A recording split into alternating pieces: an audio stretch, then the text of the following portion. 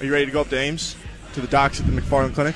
Yeah, I'd love to. Who do we have tonight? Got Dr. Warme on the phone. What's up, Doc? My man, Dr. Warme. What up, man? How we doing, guys? I am just driving from Ankeny to Ames. I swung by the Cyclone Wrestling Regional Training Center event. Big turnout. So shout out to Coach Dresser and the guys. I heard about that. I heard a lot of people at work today talking about going to that, and it's, boy, I tell you what, Doc, I don't know. I don't claim to be like this wrestling expert, but I really enjoy the sport. I love watching it.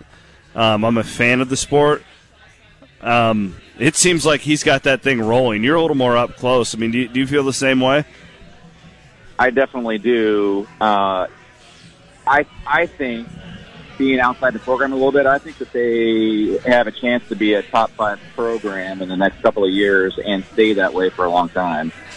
And, Coach Campbell talks about being a multi-sport athlete and, the mental toughness you get out of wrestling is awesome, and it can only help you as a football player. Yeah, no doubt about that. That was a really great quote Campbell put today. I looked at it. That thing's been viewed like hundreds of thousands of times on our Cyclone Fanatic social media platform, so it absolutely resonated with a lot of people. As far as the guys go, I continue to be, and this is all on you, I guess, still a pretty healthy year for the Cyclones altogether, right?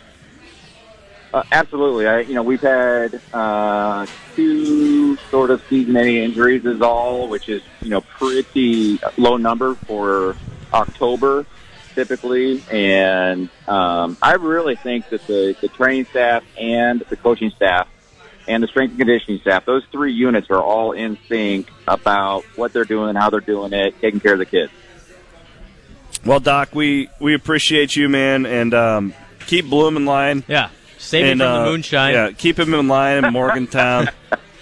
We appreciate it. You guys do a lot to support us here, and we're trying to send people up to the McFarland Clinic. So thank you very much for your time, Doc, and tell your colleagues hello for us, okay? Yep.